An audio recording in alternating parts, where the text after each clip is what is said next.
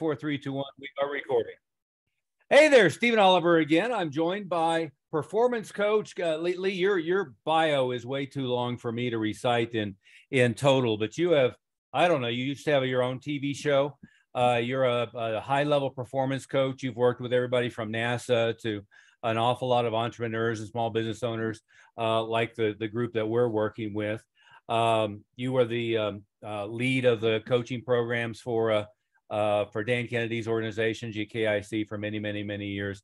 Pick up from there a little bit. And by the way, I have to always remind you, we've known each other since the 80s because we met in Boulder, Colorado, when you were still with Career Track.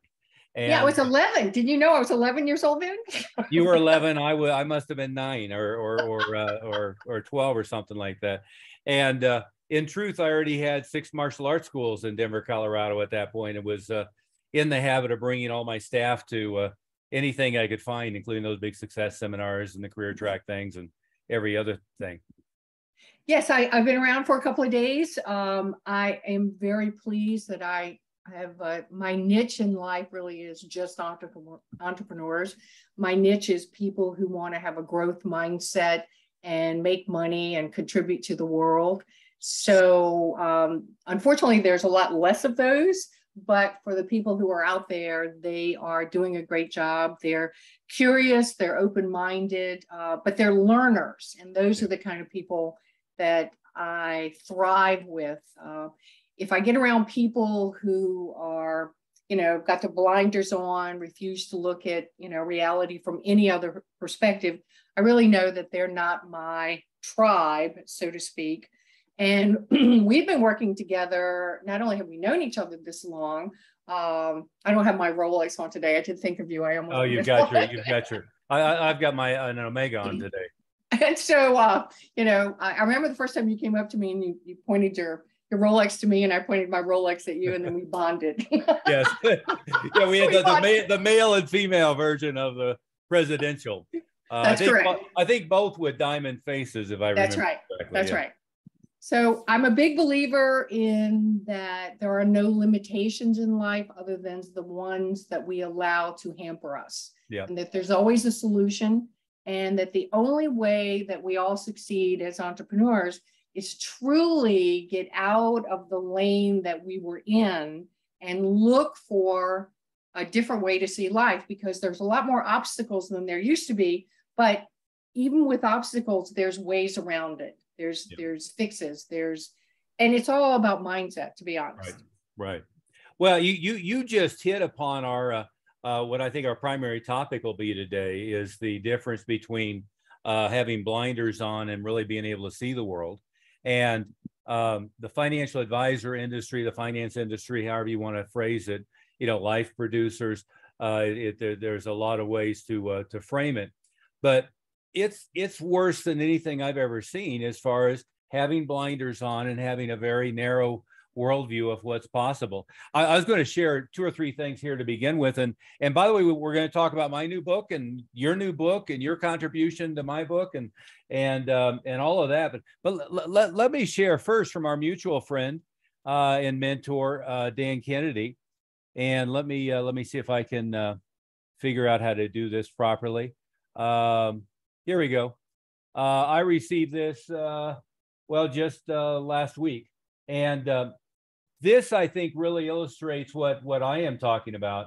He says right here in the second line, many are trapped in a sales model and doing things they do not like to do, much the same as they were 10 or 20 years earlier in their career. And Stephen Oliver's book dismantles all this brilliantly and directs very different, more sophisticated thinking about self-marketing. Maybe back up a step, he says, I'm perpetually surprised how comparatively primitive even its high 6-figure income professionals are about marketing, thus making their attraction of clients much harder than it needs to be. Well, that kind of nails what we're talking about, doesn't it? Is 1,000,000%. Yeah. I've had my most experience with financial marketers and financial planners when I ran Peak Performers for 12 years with Bill Glazer and Dan Kennedy. Yeah. And then I ran Renegade with Adam Whitty. And here's what I discovered. Adam Whitty of Forbes books.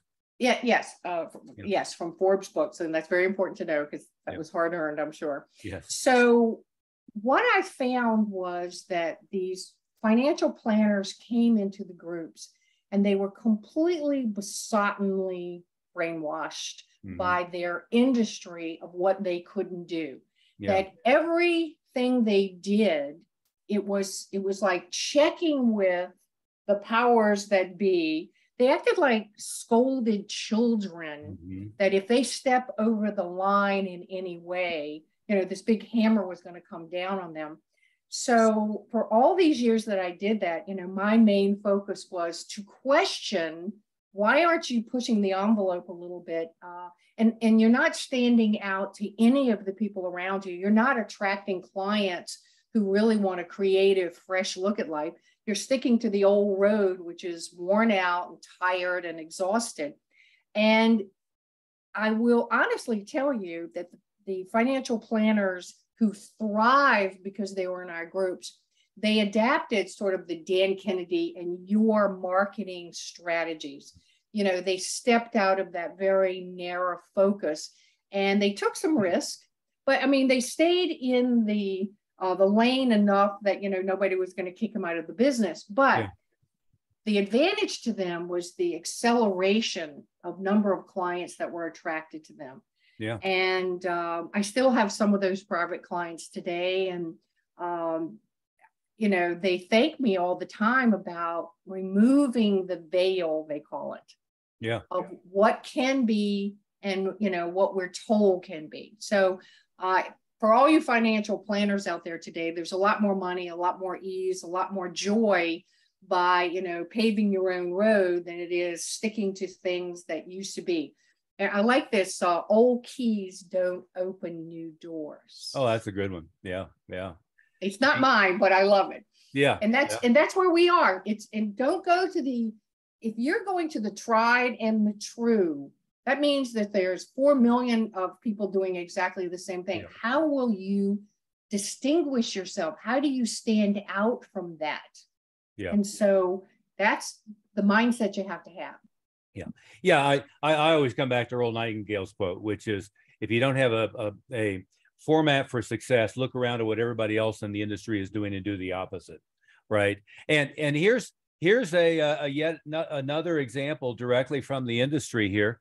Again, let's see how efficient I am in sharing this. Here we go.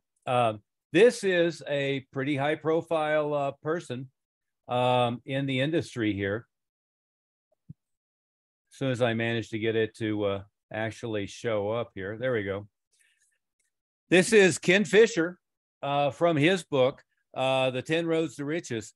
And notice what he says. When my firm started doing direct mail marketing for high net worth individuals, industry experts said we were nuts.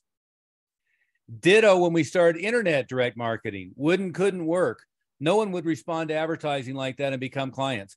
Next came radio, print ads, and TV. They all worked, which is how we built my firm. But most everyone in the know thought we were daft. I love that. Most everyone in the know thought we were daft. And then he goes on to say, when we rolled it out outside of the United States, they all thought he was daft as well. And again, that's a great indication. There's I believe you were there. I was there in a small group with Adam Whitty and Dan Kennedy as they hosted Ken Fisher. And he basically said, as I was growing my company, when I got some pretty good mass, I was worried about everybody knocking me off. And then I realized that they all had these blinders that had already concluded that what he was doing wouldn't work for them. And to unpack what you said a minute ago, Lee, is one is there's this fear of compliance.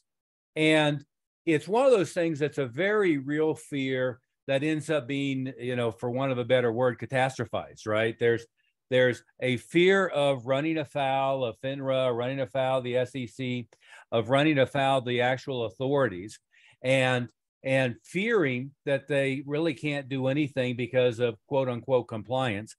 And then which is a real fear that's blown into this massive boogeyman rather than into the reality of what it all is all about, as you were saying.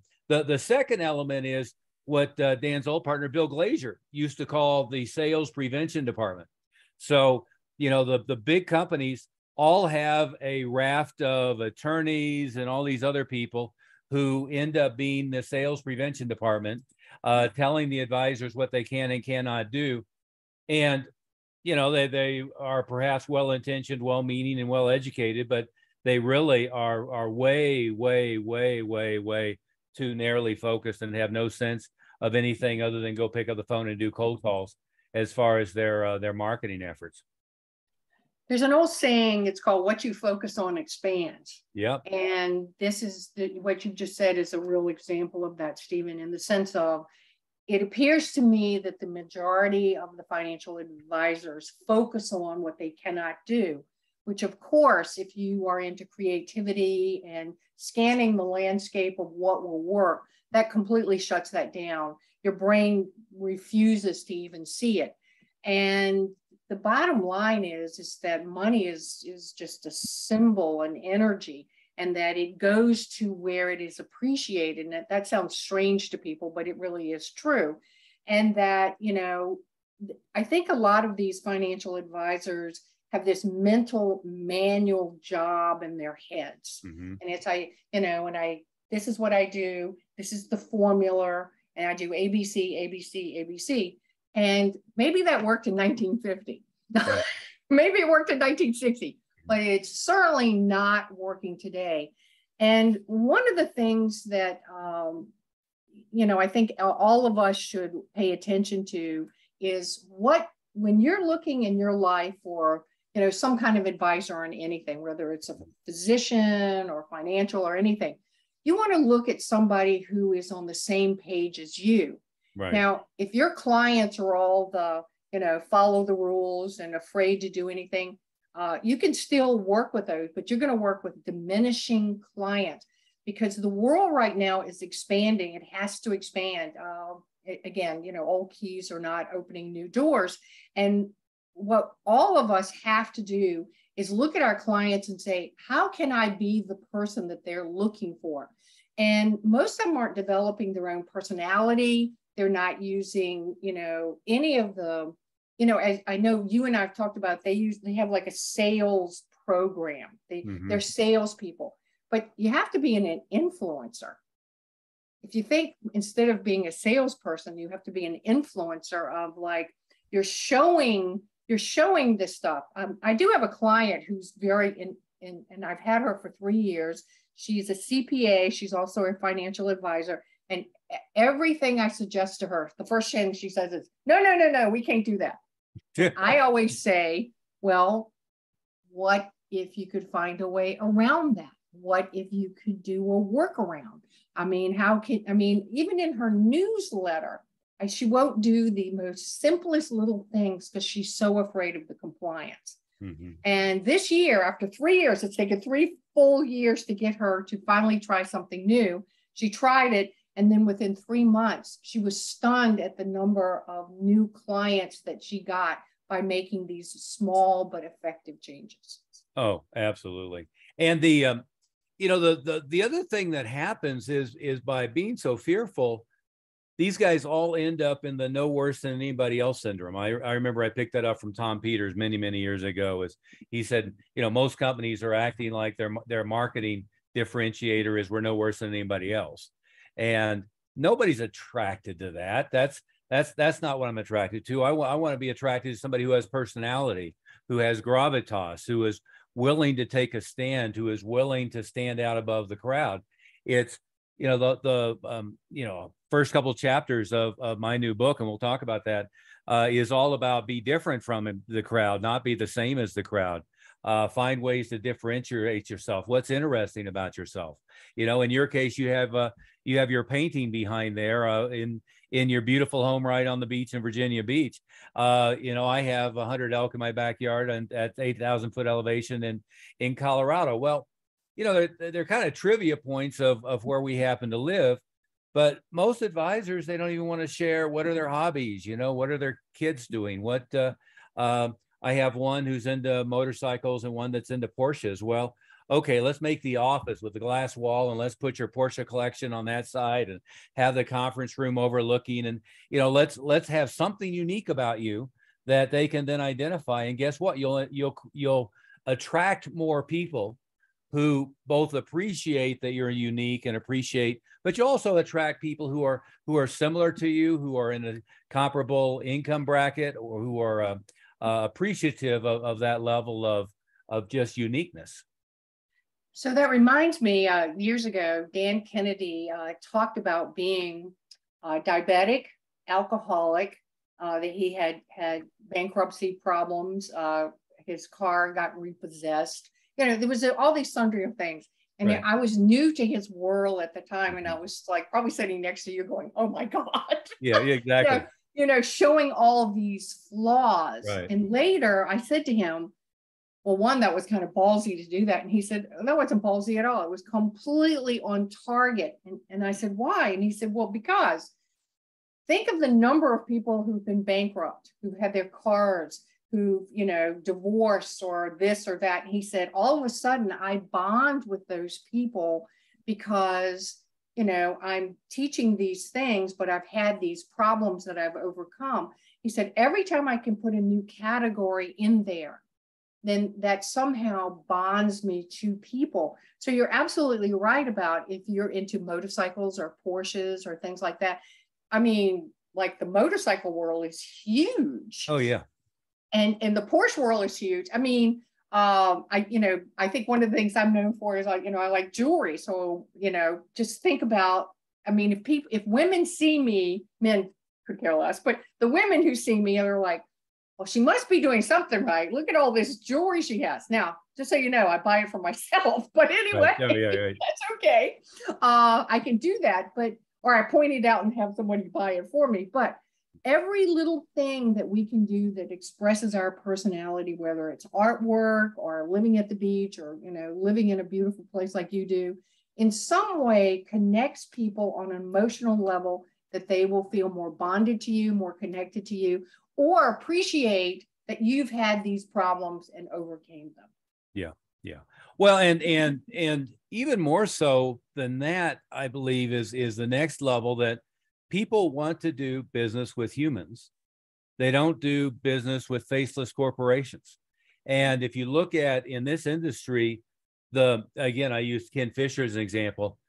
Ken Fisher's advertising is completely different than all the big companies, because the big companies, they don't have a face. They don't have a personality. They don't have a voice. And the advisors that are working with them do their best to replicate that generic, no different than anybody else syndrome, which is death.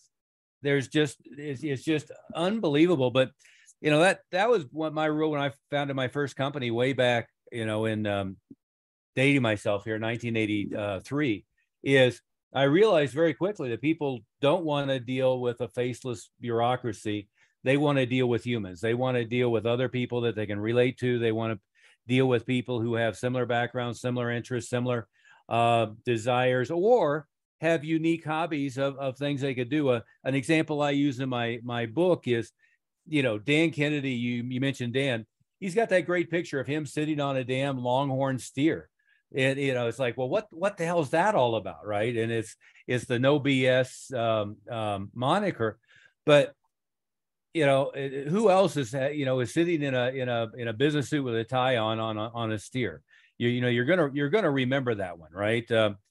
Jerry Spence, the famous attorney, all the pictures of him were always in the suede jacket with the tassels, and I think he lived in at a ranch in Wyoming or something. But it was these people that you remember something interesting about them. They stood out from the crowd. You probably read Tim Ferriss's book years ago, The 4-Hour Work Week. An awful lot about the book that I didn't think was very valuable. But what I liked about the book, among others, was he had this picture, the avatar for what he didn't want to be. And it was the bald-headed fat guy in the red BMW convertible. And the avatar of that was, here's somebody who had waited 50 years in their life before they ever had, any of the rewards of their labor, rather than having the rewards along the way. But in dealing with now hundreds and hundreds, if not thousands, of financial advisors, we start thinking of them all as being in the J.C. Penney suit, sitting behind the oak desk. You know, they all have the same look, the same feel, the same conversation, and there's just most of them. There's nothing interesting about them at all, or else the things that are interesting about them they hide behind the wall there. That's all. That's incredibly true. I did have a financial advisor who took my advice in the Renegade Millionaire. I said to him, "How many people who are your competitors in your town are finding great books and sending those books out to potential customers?" And he says, "Well, I don't really know, but I don't think any." Mm-hmm. And he actually each month sends literally 100 books out. Now, they're not very big books, and he bought them at a very good price. Sure. But he said to me, he said, not only have I sent the book out, he said, at least once a month, maybe they haven't done business with me at all, but I'm drilling away into their subconscious mind that I am a guy who has information, that I care about them, and I'm willing to share the information. And he said, this isn't a sprint. This is a marathon, that you have to be consistent and be doing things that brings value. So for anybody who's listening today, I mean, Stephen Oliver's book, I'm in the book, so I'm a little prejudiced and biased. Sure, but, you're a contributor as well as a. But I've read the book, and I love the flip version of the book. That was really great. I'm going to ask you how to do that. But you got to think of how you can, when you go, if you go to there hypothetically, there we go. And this book, you have to read the book, but there are processes in this book that if you just follow these processes, it's not rocket science, it's not brain surgery, you're going to be able to attract people you couldn't attract before. I think there's something interesting happening in the world today. I really do believe that we have a lack of trust for people who have said they were for our highest and best. Mm-hmm. And I won't go into that, but everybody knows what I'm talking about.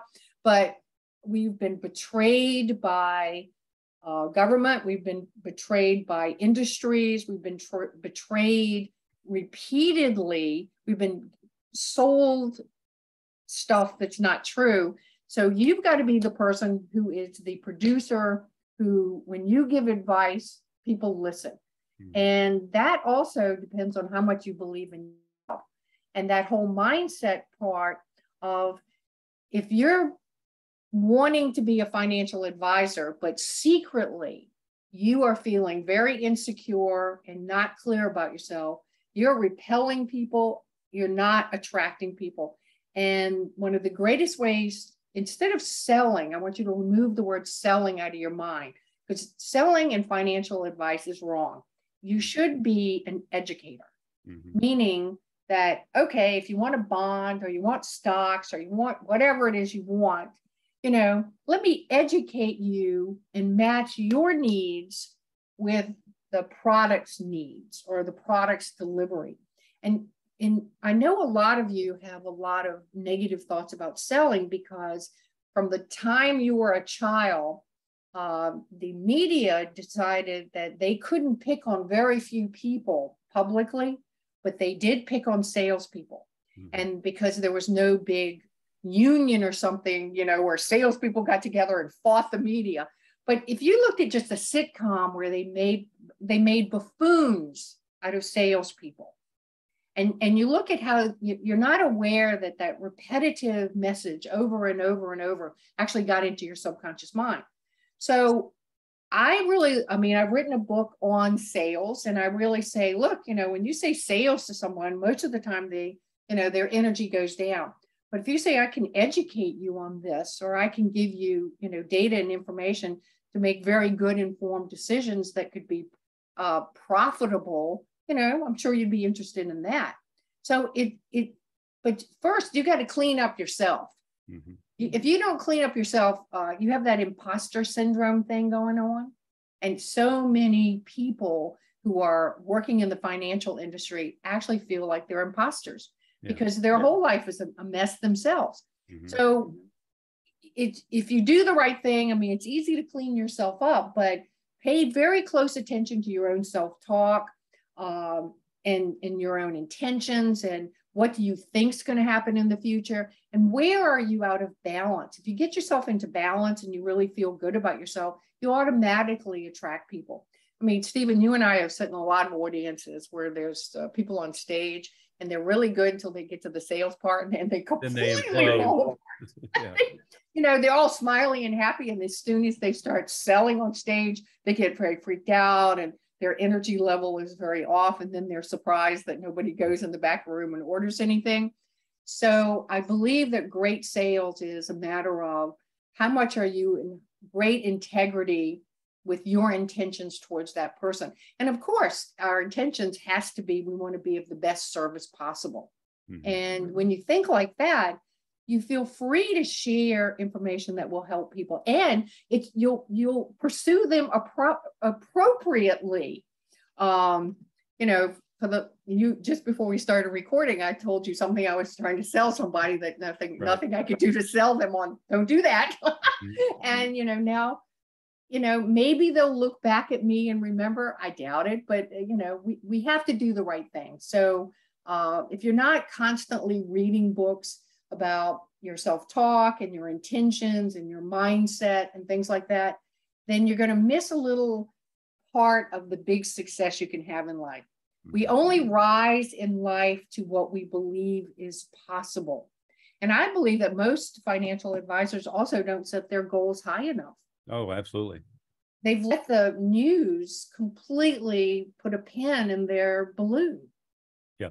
Well, a client and a friend who is, a strong seven-figure earner. So he's well into the $1.5 million, $2 million a year net income, having the similar tax issues that you and I have of writing incredibly big checks every quarter.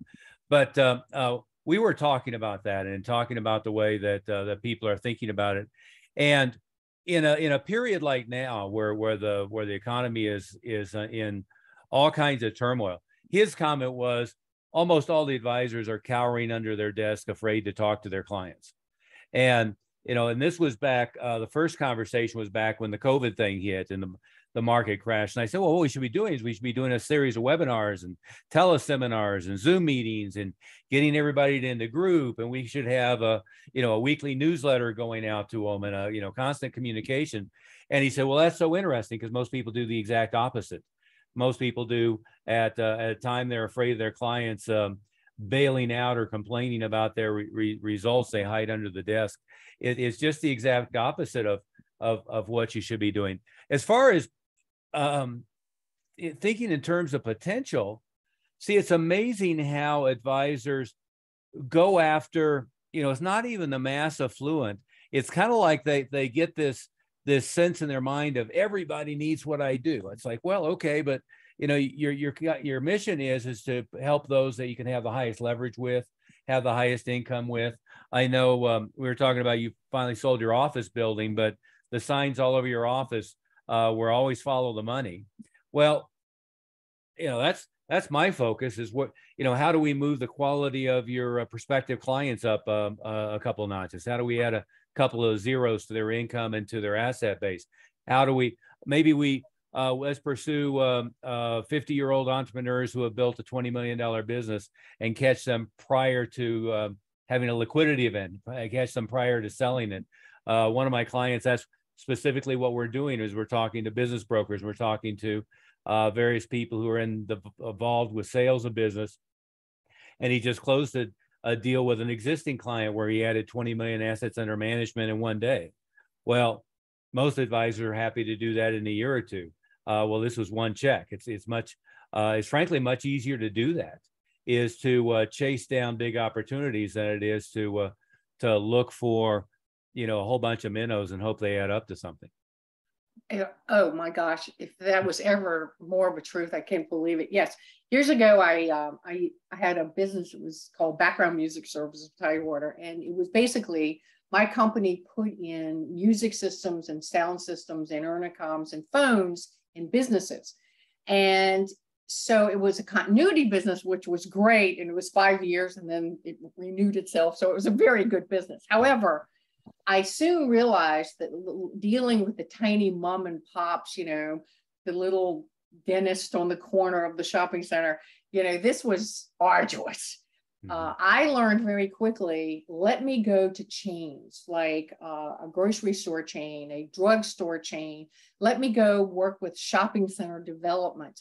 And it took me a little bit longer, you know, to get in the loop and to get to see them, but I'm persistent. If nothing else in life, I am persistent. And then I could make huge deals with, you know, 50 stores at the same time versus trying to deal with the little, you know, the dentist whose wife was, you know, complaining that, you know, he was spending money on, you know, intercoms or something. Yeah. So I always tell people, it's like, don't be shy about going to big people. That really smart people are hungry and they notice and observe someone who knows things they don't know. I mean, look at just successful people. They're looking for ways to save time, save money, save energy. And if you have a solution for them and that you're straightforward and, you know, that the energy feels right, they're going to want to deal with you. So go for the big guys. I mean, again, it's worth it. Oh, absolutely.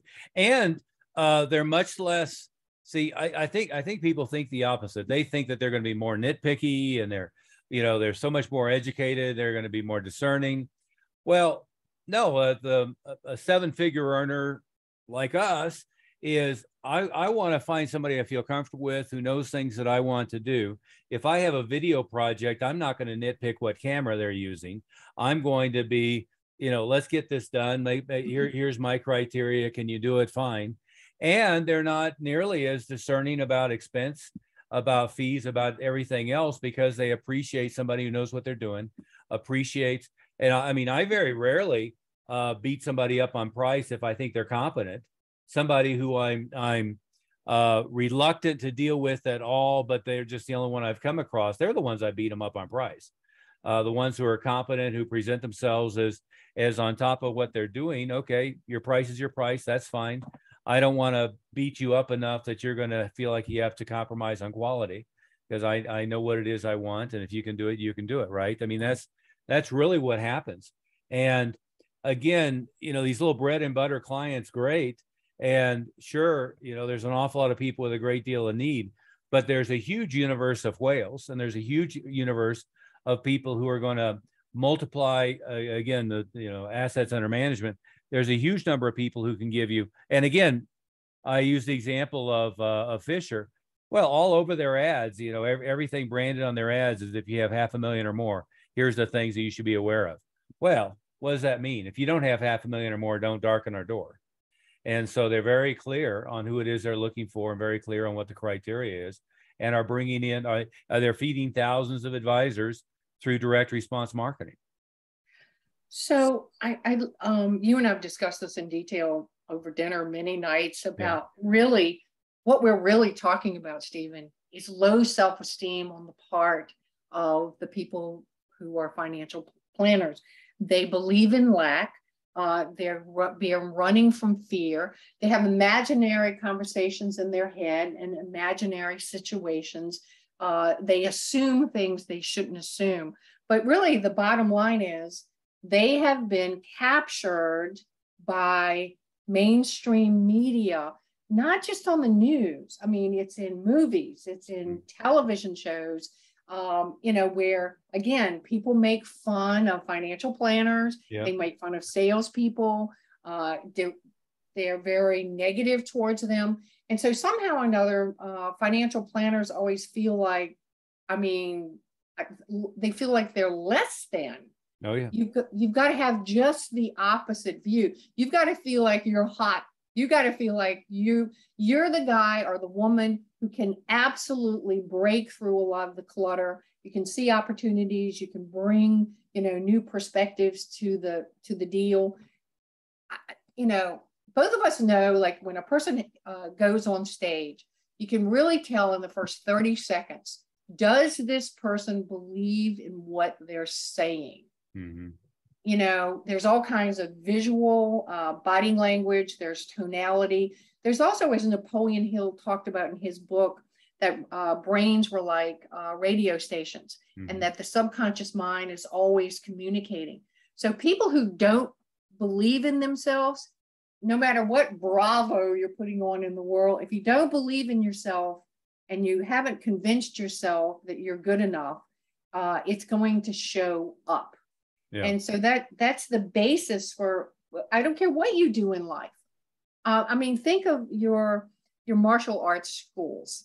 You know, everybody has to start off as, you know, pathetic and, you know, terrified. I'm going to get my butt kicked here, or are you going to hit my face? You know, it's all those fears. Mm-hmm. And then, you know, it's this process of gaining confidence, and then techniques and skills, and you build and you build and you build.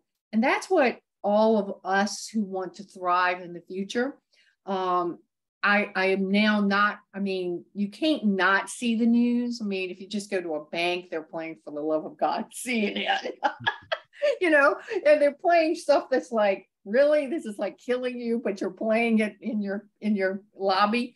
But you know, if anything happens, I know I don't even have to know the news, because you just flip through LinkedIn or Facebook or something, and there's the information. Mm-hmm. But my always question is, bad things have happened. Where is the leverage for me? What is it I can do to leverage this bad situation into a good situation? Where is my opening? And, you know, everybody's afraid of change, but change is the most constant thing there is. And I do want to remind everybody that we're going through a real destruction of reality, sadly. Yeah. However, all new births have to have destruction. All new things have to have destruction. So we need to tear down whatever the hell it is you're doing and thinking and feeling that's literally holding you back. And I want to tell you the core of this. Most people think all power is external. And there is external power. I consider the IRS very high external power. The FBI, yeah. The FBI, the IRS. You know, that's external. But however, the average people are fighting dragons and stuff that it's their own mindset of, they think, oh, I should call this person, but oh, they're too rich. They won't have any time for me. Just give it a shot. The worst thing that can happen is they say no. And no is the beginning of every sale. Oh, absolutely. No means absolutely nothing to me, as you well know. No, no doesn't mean anything to me other than, now I have knowledge of where and what I need to do to help this person, this client, this customer, whatever it is, because I know your weakness. Yeah. I know your biases. I know your fears. And then I can work on that instead of just giving up. Yeah. Having essentially memorized everything that Zig Ziglar and Tom Hopkins said, you know, back in the 80s. I always like Tom Hopkins' quote, no is just a request for more information. And it is. Yeah. Yeah. But my father said no to me for everything I asked, which meant nothing to me. Like, okay, well, he used to call me the Philadelphia lawyer. I could find a reason why I could do this. Yeah, that's my 14-year-old. The he's very good at it. You mentioned something here that just really resonated with me. I have two different clients. One of which is Canadian and in the Toronto area. And he has a number of circles of friends, associates, groups that he's involved with very rich people, very influential people, and people who respect him a lot. And he just never would ask them or tell them about what business he was in, or take the next step to pursue a relationship with them, or to pursue the networks. And then I have another one who's in similar circles that you are, where they're speaking to the various conservative groups and have a podcast and one thing or another. And it's like they were afraid to mention their business and to address their business in their circles. And I I always think that it's a combination of just not enough sincere interest in the other person. Because if the value that you're going to bring to the table is a dramatic impact on their life, why do you want to, deprive them of the opportunity to learn how to accomplish the things that only you know how to do for them? And combine that with, as you said, the imposter syndrome, or maybe it's a lack of self-esteem. I don't know what it is. I think oftentimes they think, well, my role here is going to be blemished if I bring business into it. Well, no, I mean, what your role is to help their life be improved, to help their wealth grow, to help them accomplish their financial goals. Won't their life be improved if you help them achieve the goals that they're attempting to achieve? And it's just amazing how often that comes up. Well, I'm involved with this, and well, what are you doing to benefit them through your knowledge base? Well, nothing. Why? Because I didn't want to really talk business with them. Well, let's see. If you're if you're a baker and you're just making bread every day, I understand that. But I used to use a phrase that I still use occasionally, and that is when I would meet people, and I'm pretty assertive. Nobody ever thinks I'm a shy person. Actually, I am incredibly shy socially, but I feel very strong in business, so that's where I live my life. But here's the phrase I use. Would you be interested if I could help you make more money? Mm-hmm. And if, in that phrase alone, and you can pretty it up, yeah. But would you be interested, to get together with me if I could help you make more money? And you make that like, if I could help you increase your portfolio, or if I could help you have more secure investment, but you can pretty it all up. Sure. But that's the bottom line. When I used that phrase, and I wrote it down earlier today when we were talking, there's no one who said no to me about that. Oh, sure. No one. Sure. And because I went in there with, okay, this, let me ask you some questions so I can take your needs and match with what I have. And let's see if that's a match. And if I'm not a match, I'll be the first person to say so. Yeah. Because I have integrity. Again, I'm in for, as you know, we're in for the long haul. Oh, We're just not blowing in and, grabbing, what do they call it? The money grab. Sure. We're not money grabbers. No, it's not a short-term hit that leaves a bad taste in their mouth. Right. No, because, I'm here for the long haul. And I always say, look, Google me. I mean, there's a lot of stuff. Oh, yeah. And none of it's where people have sued me, or, I've taken advantage, or I've been connected with questionable people. I keep myself very clean in my reputation because truthfully, I have high integrity and I want to help people because I believe in this thing called karma. Oh, yeah, absolutely. And if I cheat people, people are going to cheat me. What you sow, you reap. So if people would take this position of, again, I'm an educator, I'm of service to you. And I think it's insane that people are afraid to tell other people, that they're in business. I mean, how would restaurants survive if, there wasn't a sign out at the door saying, we serve food? Right. Oh, yeah. Oh, yeah. Well, I was using the example with both of these. And you and I have talked about this before. During my years here in Colorado working and developing my own businesses, I ended up with a relationship with the top 3 biggest employers in the state. At the time, 2 of them were U.S. West and Coors Brewery. U.S. West is now CenturyLink and no longer based in Colorado, but they had 45,000 employees at the time. I had direct ties with the HR and the various C-suite people, and basically ended up in that company being able to do anything I wanted to market through their employee base and their executives. Same thing with Coors and same thing with several others. I ended up with C-suite executives for the Denver Broncos and the Denver Nuggets, able to do anything I wanted through those organizations. The executive director for Paul Mitchell Products, executive director for McDonald's in this region, ended up with relationships with them and were able to do anything I wanted, as well as a number of pro players and different things. But once you really target you find out who somebody is, and that's I think part of it. Or Chet Holmes' old thing, may he rest in peace, was the Dream 100 list, right? Is find your Dream 100, who would be the best people that you'd love to work with, and target them. But that's what I did for years, and to a great extent, they would come in as clients, and then I would figure out who they were, and then figure out what a win-win was. Another one was I had all of the C-suite executives of $780 million electronics chain that, again, let us do basically anything we wanted once they figured out how it was going to be a win-win for them.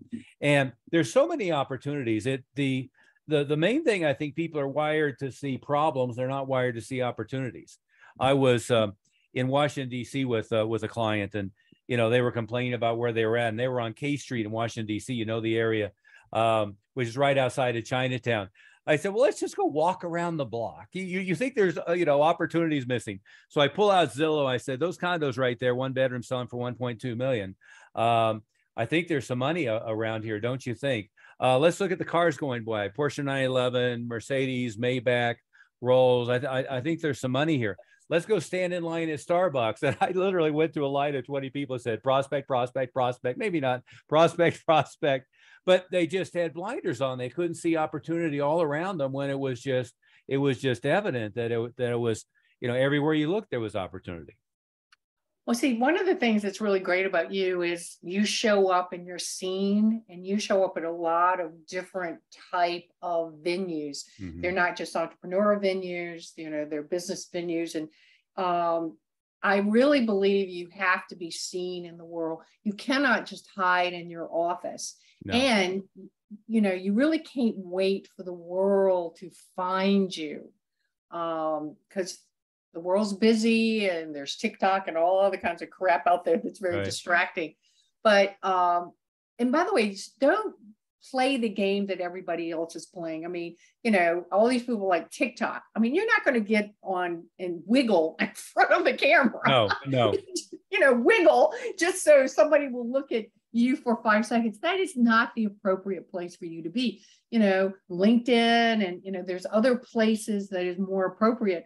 I do want to tell you, Ben Glass, who's a lawyer. Oh yeah, no, Ben was in one of my coaching programs one day, and I remember this very clearly. We were talking about how you introduce yourself. We were actually talking about the 33-second elevator speech. Right. And folks, this was great advice. He said, look, I'm a lawyer, but if I meet someone and tell them I'm a lawyer, they're all going, who cares? Oh yeah.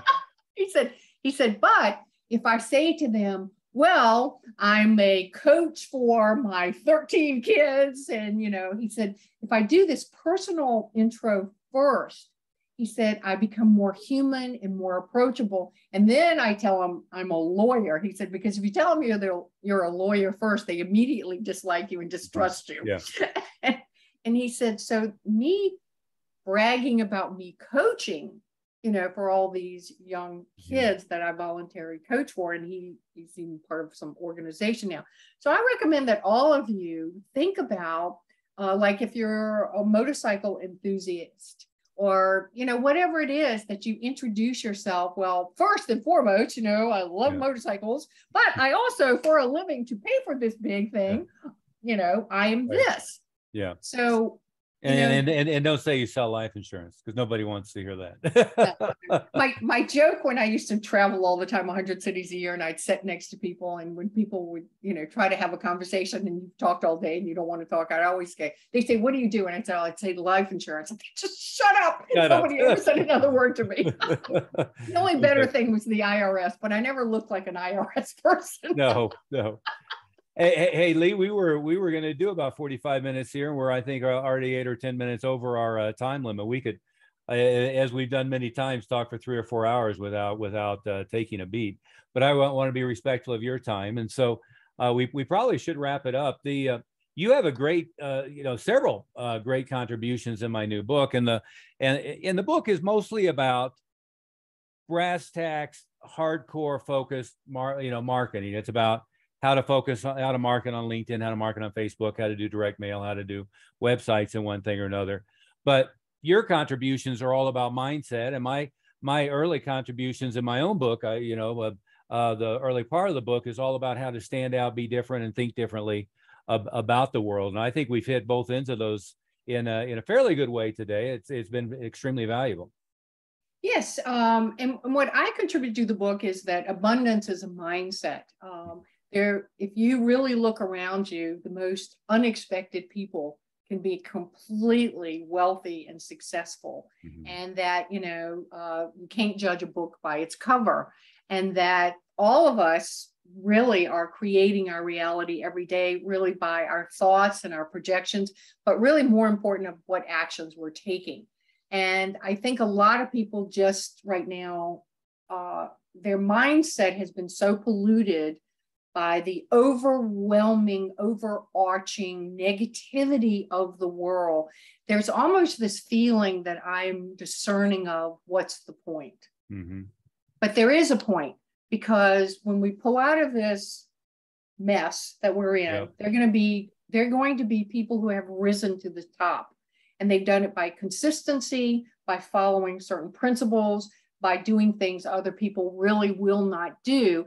But the mindset is you got to wake up every morning excited to be of service to people. And that when you have that energy, that will feel very clean to people. But don't just wait for the phone to ring. Do something. And I before we go today, I just want you to know, as you mentioned, I was on television. Yep. The reason I got on television is I was so poor when I first started my business. I had no money for advertising, but I did figure out that I was very good on television, very good on the radio. I wasn't afraid of any of that. And so I offered my advice and services to radio stations, TV stations, newspaper, magazines. And every month in my hometown, I would send out a letter to these people of like, if you're looking for productivity or you're looking for stress or anything. I got so much PR that I actually got picked up by someone who actually paid me for it. But for all of you out there, remember, there's a lot of ways you can promote yourself. People love to do business with people they saw on TV or they heard or they read in the newspaper, and it's free. Yeah, it's free. If I remember correctly, weren't you interviewed on like 500 different radio stations on just Blitz? Yes, I was. I had advertised in a thing called it was like, I can't even think of the name of it. It was How to Get on Radio. TV interview report or something like that. Yes, I advertised on that. I did over 500 in my career. I've probably done around 1,700 interviews.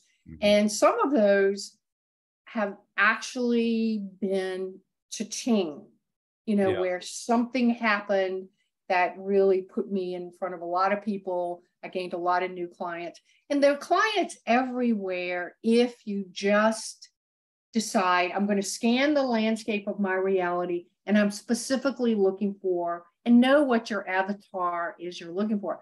Like, I know that I really don't want to work with people who are working at IBM, in the grunt work thing. They're never going to buy me. They can't afford me. They're not going to listen to me. Yeah. But entrepreneurs, business owners, those are the people I resonate with, I'm aligned with. We see reality in the same way. I can be of great service. So you just have to really start to decide, this is who I want to work with. And there's kind of magic that will happen when you have clarity like that. You bet. Hey, well, we better call it a day. I really appreciate the time. I don't want to be disrespectful of your time here. But it's been fun. Yeah, it's been a great time. And I'll remind everybody, you have a new book coming out. We have a few of your books on the shelf there, a few of which I mail out to our clients as free gifts on a regular basis.